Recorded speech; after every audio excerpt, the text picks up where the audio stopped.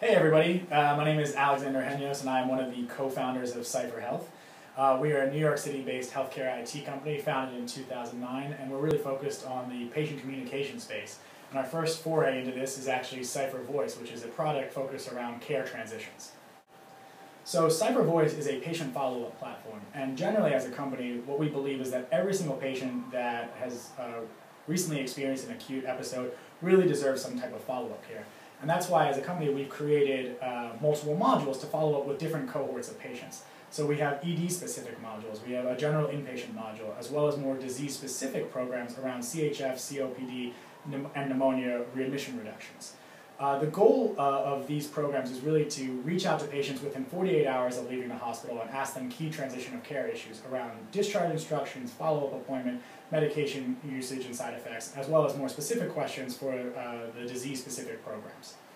What we then do is, let's say I'm a patient and on the call I say that I'm having questions around medication usage and side effects. We then send an alert back to the pharmacy department from that hospital so that they can, resolve that specific issue that the patient had. The whole goal of the program is to get the right folks at the hospital to resolve the issues that they're most capable of resolving. After the pharmacist actually receives the alert, what they'll do is log into our web application, and this web application enables them to store and track all the different work that they do on the actual follow-up call. Now this input actually gives us as a company a lot of power to create really interesting and meaningful reports for our hospitals. So what we have become is basically a data aggregator. We're able to take data from the hospital about basic demographic information. We're also able to take data from the patients as they input information into our call program. Finally, we also take data from the end user of the application who tracks all the work that he or she is doing in the actual program. And what the aggregation of this data allows us to do is answer some really fundamental questions that hospitals have never had the chance to really experience before. So an hospital administrator can now know that, okay, it's my Medicaid population age 40 to 50 that's accounting for 55% of my medications issues on these 4 units. The nurse managers from those 4 units subsequently get together and create these micro projects where they try and generally improve operations on those floors. And it's those type of micro projects and the learning from this data that has really enabled our clients to show the sustained results that they have right now. And it's because of these results that I think we've been able to expand from our first hospital client that we acquired at the end of 2010 to 14 hospitals that we're in as of today. And one of the things that gets me really excited about the partnerships that we're forming with our hospitals is the fact that every single hospital starts with about one program where they'll pick up an inpatient program or an ER program. But every single hospital that we currently have has actually expanded the use of their programs, and where they're using inpatient, ER, CHF, COPD, so they really see the value that we're able to deliver. The next thing that's really, really exciting to me about our growth trajectory is really around the results that we're able to deliver. So every single one of our hospitals has seen either an increase in HCAHPS scores or a reduction in readmissions.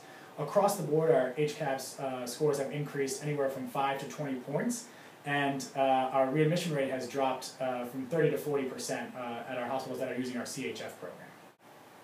So we've achieved some pretty compelling results, but I'm really excited by the unique opportunity that the Accelerator would offer us. The first benefit that I see is really unparalleled access to New York City healthcare leadership. I think we've developed a pretty unique offering with CipherVoice, but at the same time, I really think that we've only hit the tip of the iceberg in terms of what we can actually do. I see opportunities for us to expand into LTCs and SNFs as well as the home care setting, and I'd really like the opportunity to vet these ideas with senior New York City healthcare leadership. The second opportunity I see is really around long-term vision and growth for the company. So we've already expanded our offering upstream into the hospital setting with our secondary product called the Concierge, which is a patient tablet that sits at the bedside and allows the patient better access to their care team while they're in the hospital. But I also see opportunities for us to expand into lifetime health management, where we're able to follow up with patients beyond that 30-day readmission window, where we're really the provider and aggregator of information for patients throughout the course of their lifetime. Finally, the other huge benefit for us would be access to other people in the New York City startup community.